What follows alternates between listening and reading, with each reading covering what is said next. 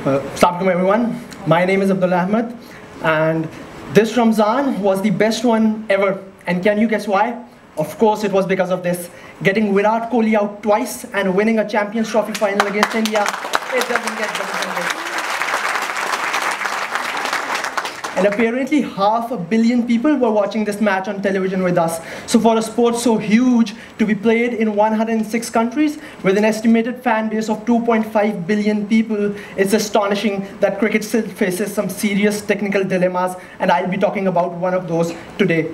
So it all began with me as a student at NAST when we had to come up with a project idea, and like all students, we didn't want to, but I remember going back home and switching on the television to find out that this had happened. So my personal favorite and world's top ranked bowler, Saeed Ajmal, had been banned for an illegal bowling action. Now at that time, I didn't even know what an illegal bowling action was, so I started to dig in, and what I found out was that all this time while playing gully cricket, when somebody screamed, "Oi, Wataa kar aa raha hai," that actually meant that somebody was bowling illegally.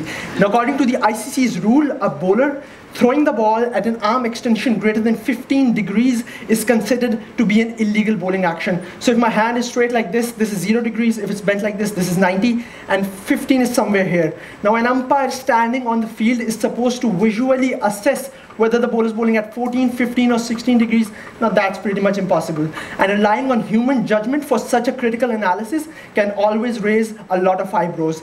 Now ICC, in quest of making things fairer, will send a bowler to a biomechanics lab where they have this setup of high-speed cameras, and they do some image analysis to let you know whether you are bowling legally or illegally. But the problem with these labs is they are just 5 in the whole world. It will cost you $40,000 to set up a lab like this, and it will take 21 days to come up with the results. So, on top of all this, the biggest catch, a bowler could actually be bowling illegally within the field, but when he gets to the lab, he could modify his bowling action, cheating the whole system into thinking that he's actually bowling legally. So what's happening is that players, due to this expensive solution and inaccessible solution, are getting to the international arena and they are getting banned, resulting in ruined careers, bringing financial losses, and bringing embarrassment to the entire nation. So the cricketing world is looking for a solution to all these problems. So ladies and gentlemen, today I present to you the world's first wearable for cricket, and we like to call it CricFlex. So CricFlex is a wearable sleeve which any bowler can wear on his or her arm, and it lets you know on your smartphone whether the bowler is bowling legally or illegally. This handy technology will track the bowler's arm force, the amount of spin that he is generating, and the time he's taking to complete his bowling action, to give you a complete evaluation of the bowler's bowling performance. But as they say, seeing is believing, so let's have a look with CricFlex in action.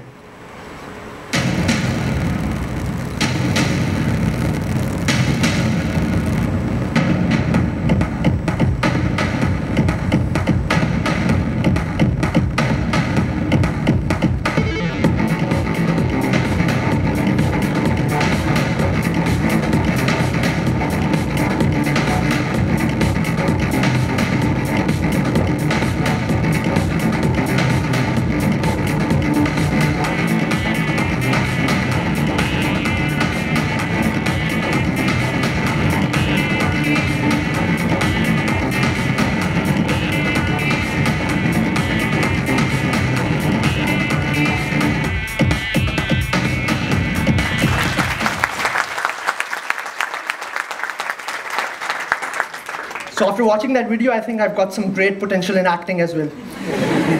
So back in 2015, we published our results in a research paper which was accepted at an MIT conference with an accuracy of ±1 degrees. This is a US patented technology, and right now we are working closely with biomechanic labs and coaches to make this product as reliable as possible. Back in February, we were featured by CricInfo, which is the largest cricket news website in the world, and since then we've been receiving an overwhelming response from all over the world. So I think I've talked enough. Now it's time for some action. So what I'll do is that I'll just hook up my CricFlex sleeve with the Android app, and we can get on with the demo. So I'll take just a quick moment. So I won't be actually bowling, I'll be bowling virtually because the organizers didn't allow me to bowl on stage, so I'll just do that. So that was illegal delivery because I'm a legal bowler. So now, now I'll try to attempt an illegal delivery and see if I can do that.